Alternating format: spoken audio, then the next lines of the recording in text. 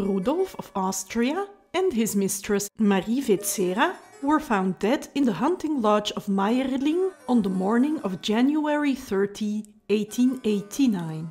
Did they actually commit suicide or were they murdered? Let's find out. Archduke Rudolf of Austria was born on August 21st, 1858 at Laxenburg Castle near Vienna.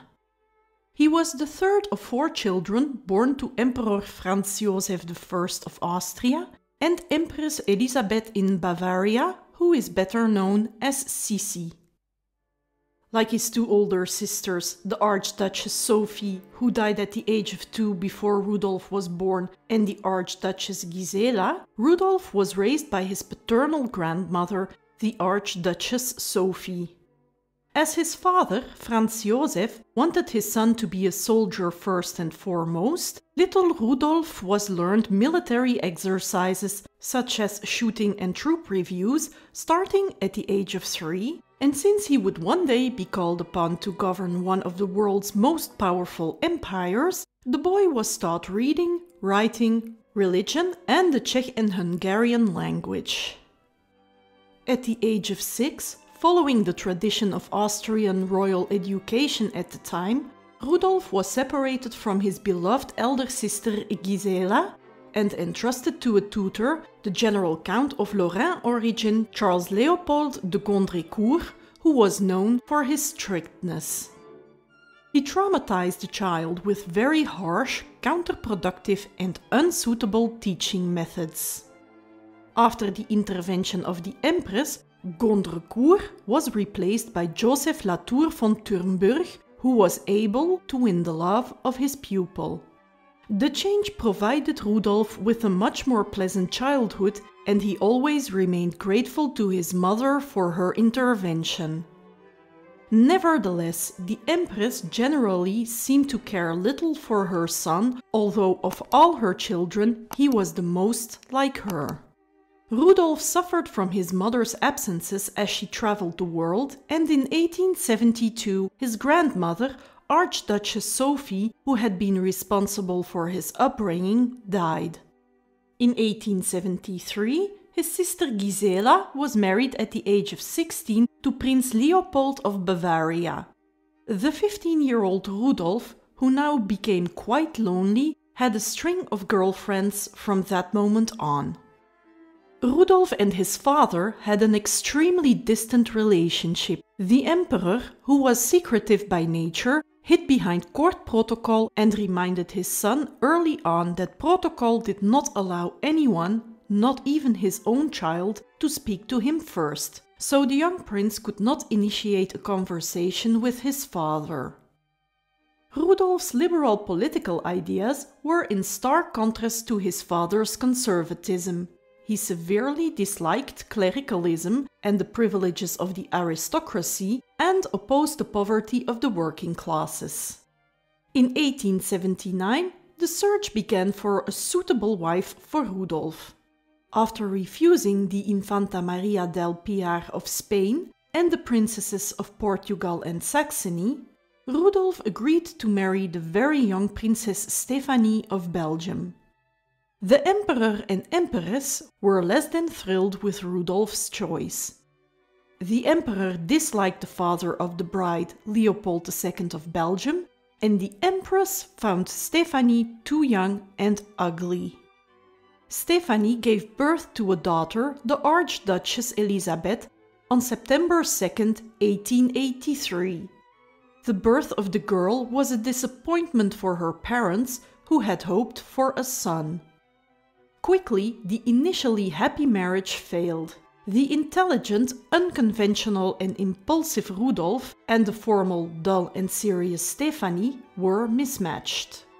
As the relationship between the couple deteriorated, Rudolf abandoned his marriage. As a result of his many affairs, Rudolf contracted a very serious form of gonorrhea. He infected his wife, with the result that she was unable to have any more children. Rudolf tried to cure himself with morphine, cocaine and alcohol, while he was trying to hide his poor health from his father.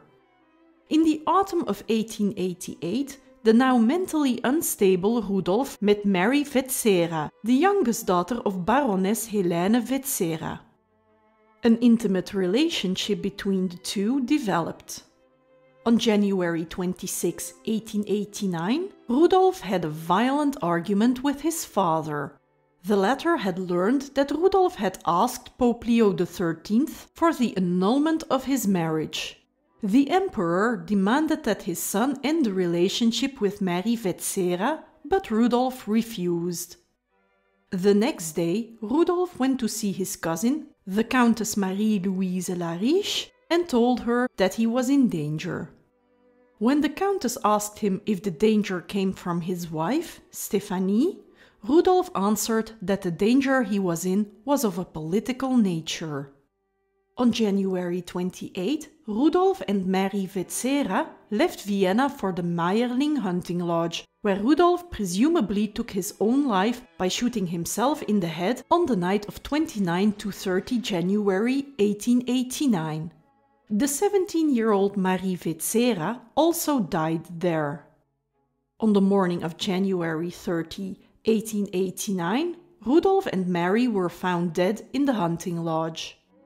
It is generally assumed that Rudolf first killed Mary and then turned the gun on himself.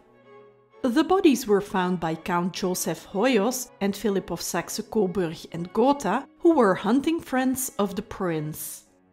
The Viennese court physicians performed an autopsy on Rudolf's body and, based on pathological findings of the brain, attested that the prince had been in a state of mental confusion, which assured that the crown prince could be buried according to the appropriate Catholic rites.